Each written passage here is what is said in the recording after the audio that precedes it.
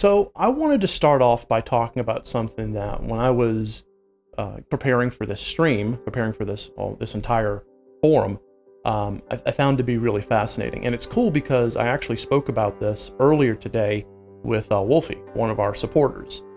And that is the topic of machine learning, AI, being used to aid in game development. I think I want to start off by bringing up a paper here. Let me just pull up the window here. Okay. Yeah, this is by the Google AI blog, but this is kind of going to bring an idea of what we're talking about here. You can start to use machine learning, which is AI, basically, in game development. So I'm going to read a little bit about this, and we're going to talk about it. This is directly in relation to a prototype game called Chimera.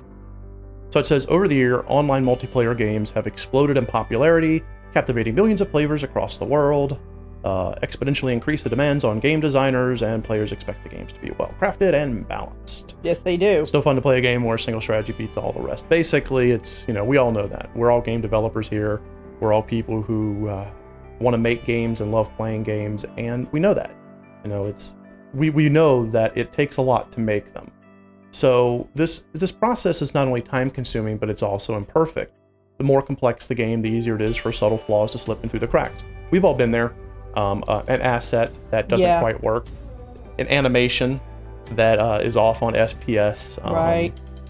Something where you have to create 100 assets for your Game Jam game, and the next thing you know, your Game Jam game is not finished because you had 100 assets to make. Right. Yeah. So what this article goes into is the idea of using machines, AI, to create various parts of the game, and that's really what we're going to go over today. The use case here is a game called Chimera. It's a game prototype, and what Chimera did was it's kind of a card battler game, similar in concept to like your Yu-Gi-Oh, any card battler game really. I'm not a big fan of those. Magic the Gathering, that kind of stuff. Magic the Gathering. But you have your monsters like in Yu-Gi-Oh, and the artwork for these were created using a bunch of images. So you had a set of images, like different creatures, mice, bats, that kind of stuff. And what this AI did was create a massive amount of artwork using machine learning. Right here, the creatures are summoned, spells are used, and these various art effects right here, as you can see, were created using this machine learning. And that is something that I'm starting to see as being a trend. You can use artificial intelligence and machine learning to create new stuff for your games. Kind of takes a lot of the load out. I want to show you all a couple of examples real quick. So let me pull up something here. All right, give me a second. So this is, you ever wonder what teal looks like? This is a picture of teal from I think one of our 10th? One of our anniversaries. Yeah. This is a picture of teal from one of our anniversaries, and I used an AI program called Art Breeder, which I'll show you in a bit, to combine with her real-life picture to create a relatively accurate representation of teal during that anniversary. So let me go ahead and pull that onto the screen. There we go. So that is what teal from Studio Blue looked like back during our anniversary. Yeah. And that is really accurate. I mean, yeah, there's some issues here and there with the art lines and stuff like that. It's not perfect, but that is how teal looked like. She had the facial structure, the lip structure, the nose structure. This is all very accurate. And I ran it by her to make sure I wasn't making that up. Yes.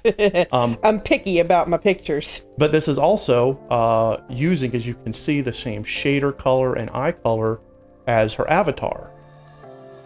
Specifically the static avatar we did. But this is a machine. This wasn't me. I didn't do this. We didn't hire an artist on Fiverr to do this. This was a program that took her and combined it with her anime ID, her anime character, and came out with, well, pretty good. Yeah, I think it's pretty good. Yeah, it's pretty good representation. So I wanted to share that with you guys. Pay no attention to the man behind the curtain, just do a quick, oh, hey, Burke. Hey, Burke. Welcome. Yeah. Welcome to the forum. Yes, welcome to the forum. I wanted to play something real quick.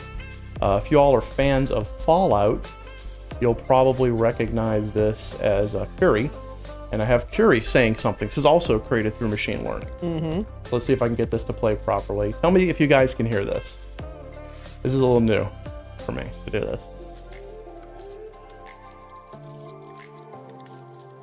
Yeah, let's see. All right.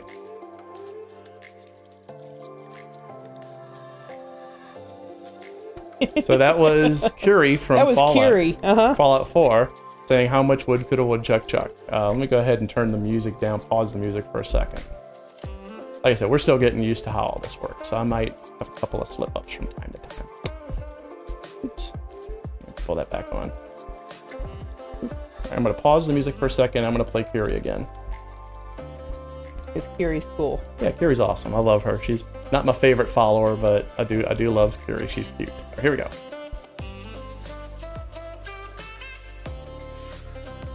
So not perfect, not by any stretch, but still a lot better than, you know, me trying to splice syllables from the actual game or trying to hire someone who sounds just like Curie. Right. And here is a musical piece that an AI machine made for me giving it just a set of parameters. Sort of an upbeat, epic, more, you know, it's kind of got that, you know, where a field music could be used. Let's see if you guys can hear that.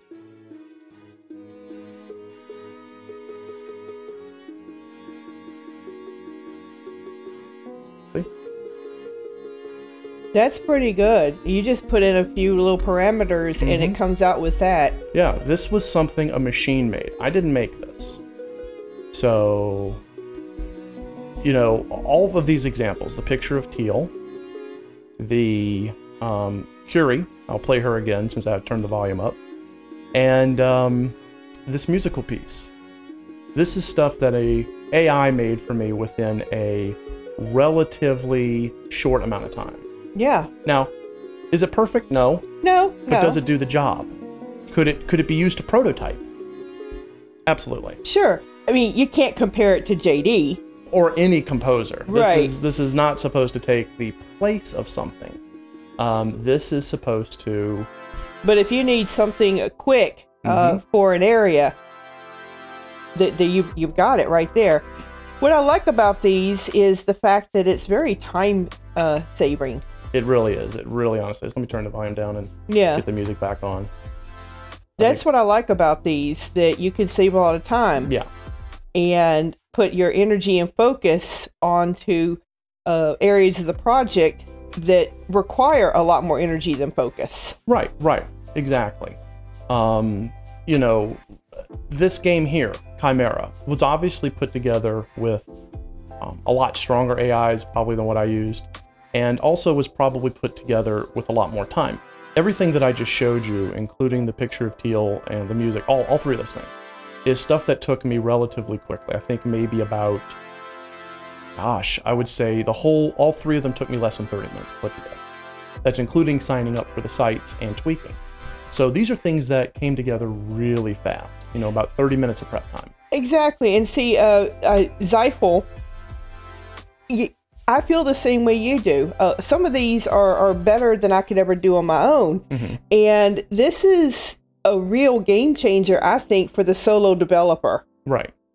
You don't have to have an entire team to put together a simple game now. Right. But this is going to go beyond just assets, guys. I'm showing you this, and I'm going to show you a few websites, because right now, that's what this is. This is assets. But let's think a few steps beyond. The more information you feed a machine, especially these kind of machines that run on these algorithms, the better they're going to get at figuring out how to recreate it or create something original based on. Yeah. So look at like your mapping, dialogue. I mean, we all have seen the memes. I showed my AI every Batman film ever made, and then it came out with this, and it's absolutely ridiculous. Because these are early examples of this. But technology is changing every day.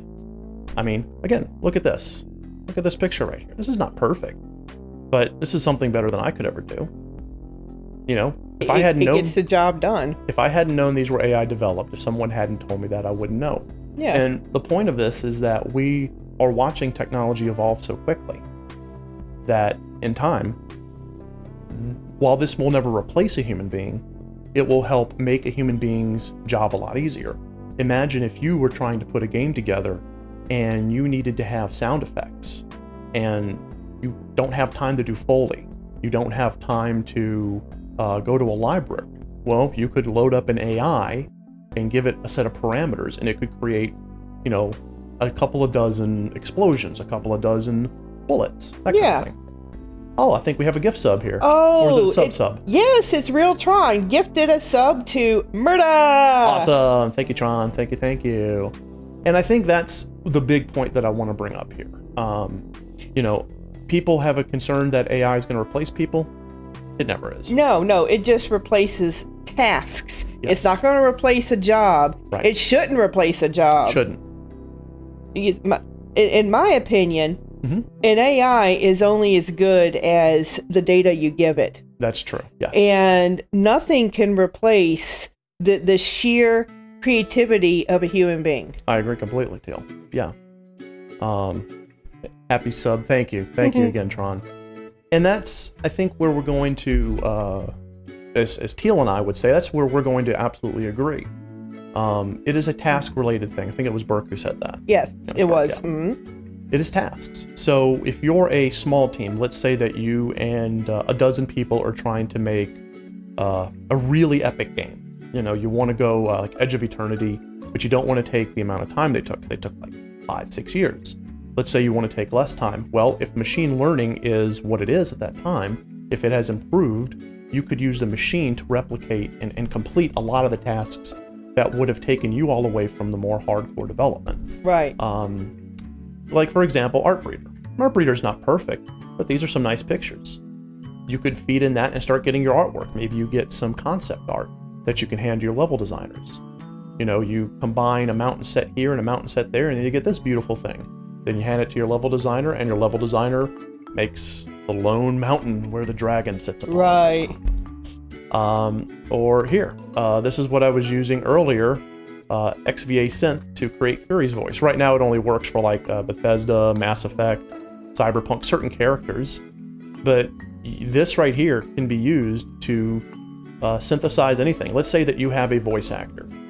And let's say that that voice actor records 300 lines and it costs you quite a bit of money because voice actors are not cheap.